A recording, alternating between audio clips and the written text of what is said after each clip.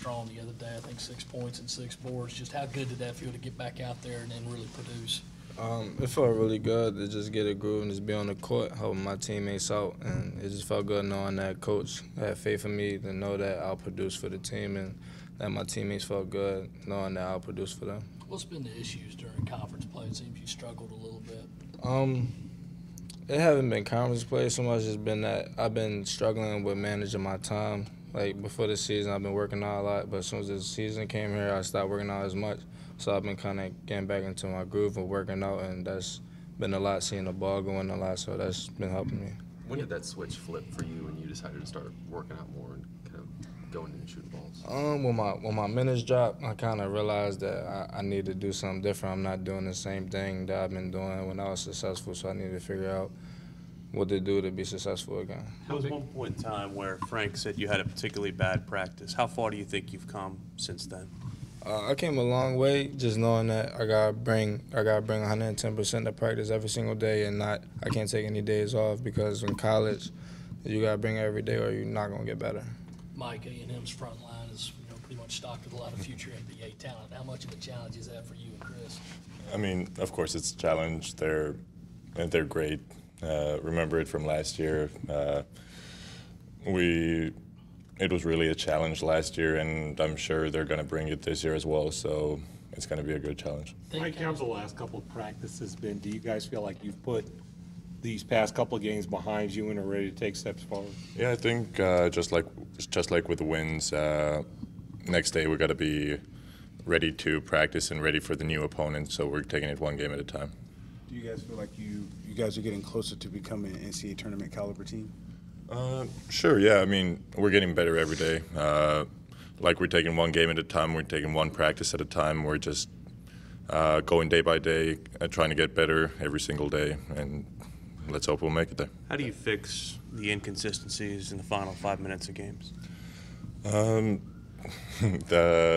That's up to Coach Frank to decide.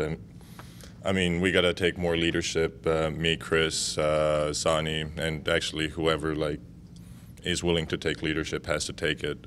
That's something we've struggled all year with, but I think that's one of the major issues.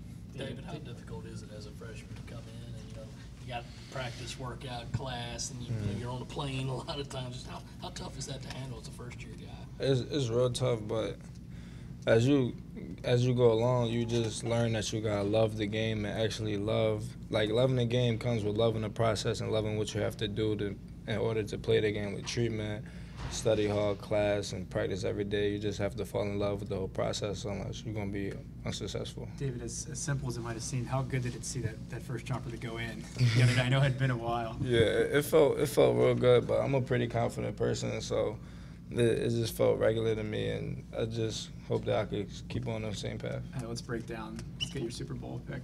Of course. Come on, do you man. have a score, and do you see how's it going to play It's going out? to be 13-7 Eagles. 13-7? 13-7. 13. Yeah, it's going to be a low score. Okay, we're shutting Tom Brady down. Easy. I got you on record saying that. Get that. Go ahead. Put it on. He's a Pats fan. I'm an Eagles fan. I support you. Yeah, at Tom Brady, man. Tell Tom Brady the Eagles coming for him. Mike, have you got involved? I mean, you're new to the football. Yeah, I don't really watch football as much because coming from Europe, didn't grow up with it. I'm more of a soccer fan. Who's your soccer team? Oh, tough call. Probably Barcelona right now. Really? David, you can get Mike. Mike, with some of these games the way they've gone, losing them in the last couple minutes, I know you kind of talked about that. Is that something as players you can actually learn how to be able to win a game in the final minutes, or is that just something that just has to happen? No, I mean, of course we can learn from that.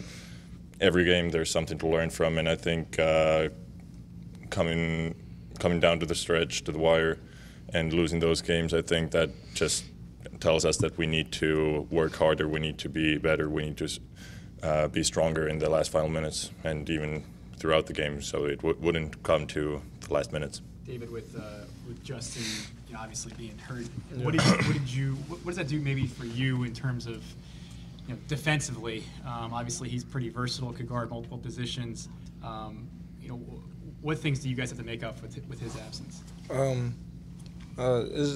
as a team, we just got locked down and just cracked down defensively more. But with him missing, that's just a big defensive part. You know, he rebounds, he scores, he does a lot for us. So it's not so much me trying to fill in that role. We just, everybody on the team just had to step up and for his absence. One more, guys.